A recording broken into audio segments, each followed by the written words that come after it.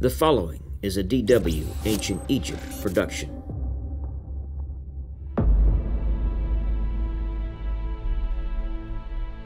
The following pyramids demonstrate what was to become the norm for the layout of a pyramid complex. Archaeologist Peter Clayton best describes this in his book Chronicle, the Pharaohs.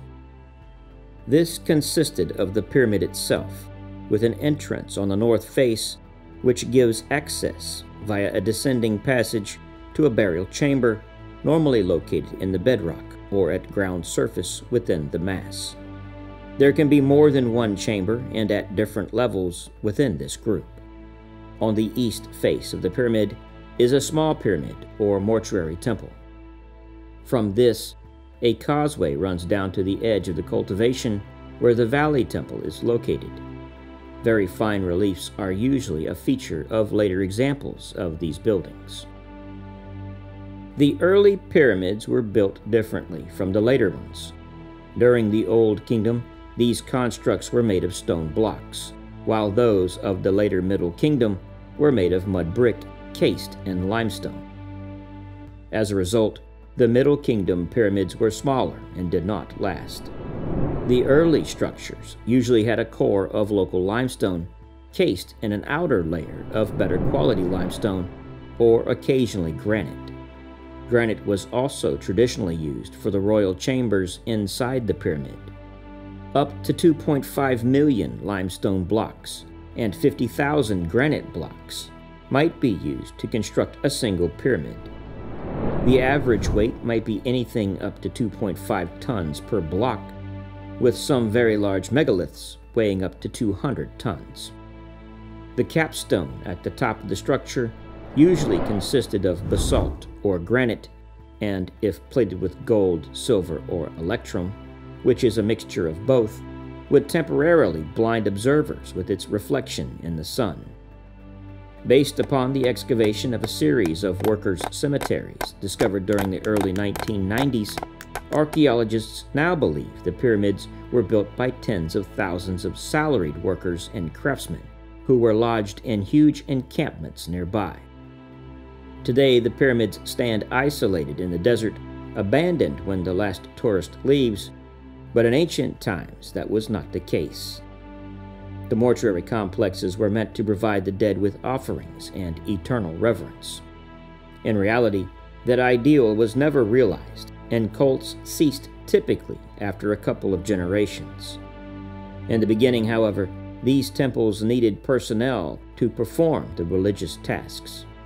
Priests were assigned to those duties and shifts and had to move into the complex. They set up residences near or inside mortuary and valley temples and built themselves shelters. Their presence and natural decay caused damage to the temple architecture, which they tried to patch up with wooden beams and bricks. Over time, these buildings became dilapidated, and the stately monuments we may imagine became a part of small villages, and these temples housed people who cooked, washed, discarded rubbish, and so on, creating a sort of homeless camp. It was impossible for Egyptians in later periods to maintain all the Old Kingdom monuments, and most of them were deserted. Some had a special appeal, however, and remained important. Djoser's complex at Saqqara was a pilgrimage site from the New Kingdom on, with many visitors leaving offerings, especially to his architect Imhotep. On the plateau around it, people from the Middle Kingdom into the Roman period built tombs, and from the New Kingdom on, the mummified Apis bull was buried there. Ramesses II started underground galleries for the animal's burial, which continued to expand into the Roman period.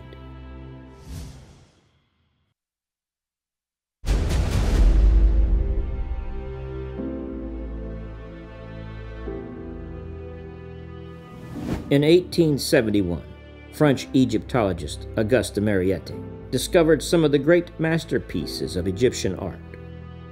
Near the Pyramid of Meidoun, in the tomb of Prince Neferma'at, known as Mastaba 16, 3 pairs of realistic and beautifully painted geese on a frieze were found.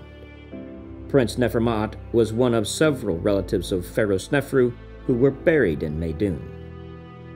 The tomb is known for the special technique used for drawing the scenes, sculptures carved deeply incised images that then were filled with colored paste. This method was labor-intensive because the paste tended to dry, crack, and then fall out. The technique results in vividly colored scenes. This tomb is the only one known to date showing this technique. The fact that later the plaster cracked and resulted in the loss of the paste likely led to craftsmen abandoning this type of decoration. Along with him was Prince Rehotep and his wife Nofret, who were buried with two companion statues.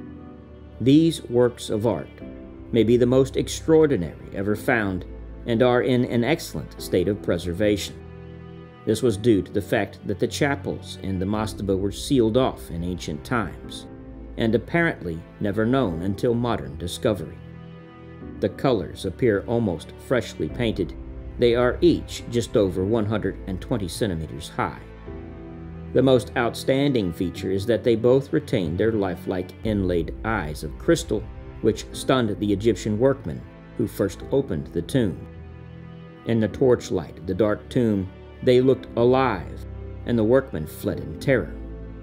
The craftsmanship involved in creating these works of art still remain a mystery to scholars.